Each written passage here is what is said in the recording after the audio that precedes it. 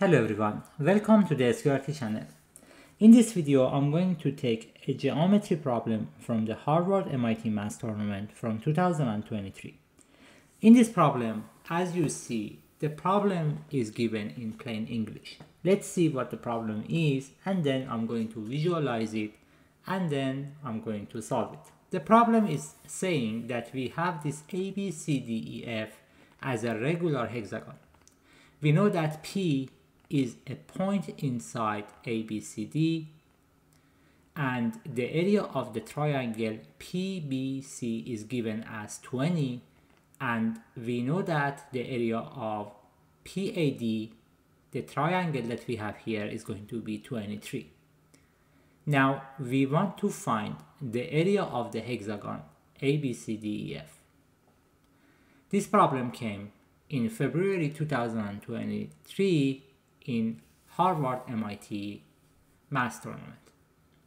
Now let's see how we are going to solve this problem. First, let's see what I have here. I draw this hexagon ABCDEF as you see, and then P here is basically just a point inside this ABCD. And then I have these heights H1 and H2, and we know that H1 is the height of the triangle PBC, and then we know that H2 is the height of the triangle PAD. The reason that I did this H1 and H2 is you saw that we have the triangles PBC and PAD, and their areas are given. Now we want to find the area of the hexagon. Let's see how we are going to do this. First, I'm going to write S as the side of the hexagon. We know that this hexagon is regular, so we can say that this is S, and we have all the sides equal as S. Now, since we are given the two triangles PBC and PAD, I'm going to write their areas based on the new notation that I have. Let's focus on PBC. So the area of the triangle PBC can be written as 1 over 2 times height H1 times side S.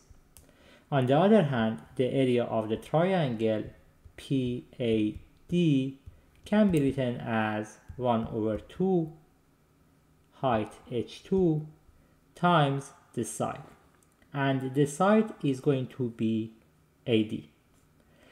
I think it's kind of clear that AD is basically 2 times the side of the hexagon. So let me use 2S here for now, and if it's not clear, I'm going to note that if you just have a regular hexagon and then you basically do all these things, and you can see that basically they are going to meet each other here, and then if it is S, then we have S here, S here, S here, because all these angles are going to be 60 degrees, and it's kind of clear now. Now based on that, let's continue. So if we want to continue, first of all, we know that the area of the PBC is given as 20, and the area of PAD is given as 23. Now let's focus on other things.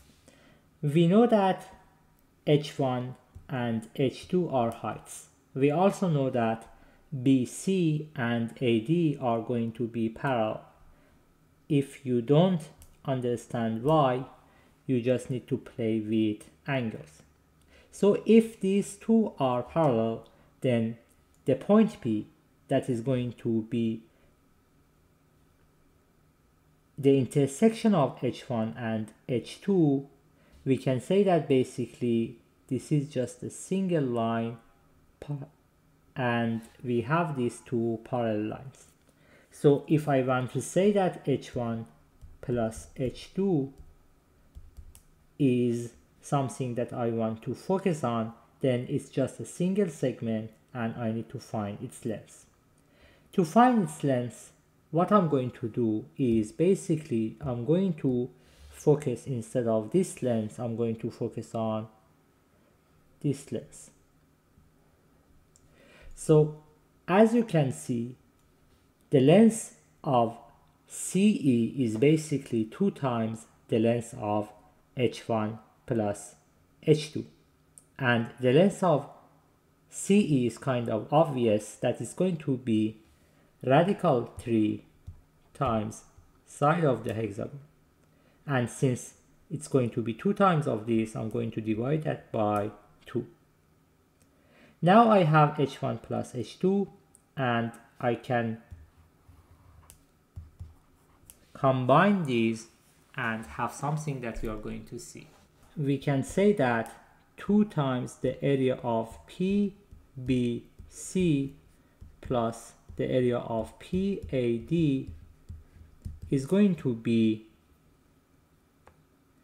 H1S plus 2H2S, and it's going to be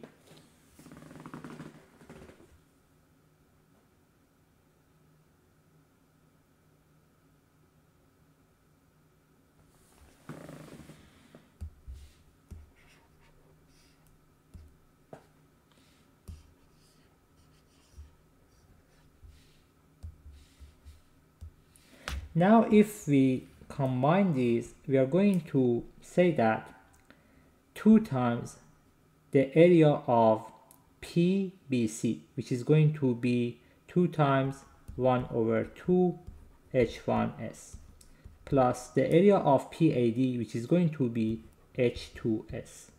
We can write it as H1S plus H2S, which is going to be S times H1 plus H2, and we found that it's going to be radical 3 S squared over 2. Now if we want to continue this, what we are going to see is what we have for the area of hexagon. Remember, for a hexagon with side S, the area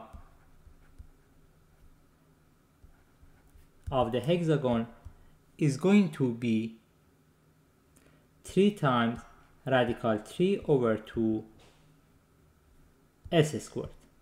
So basically, for a hexagon with side S, you can find the area as given here, since it's a regular hexagon.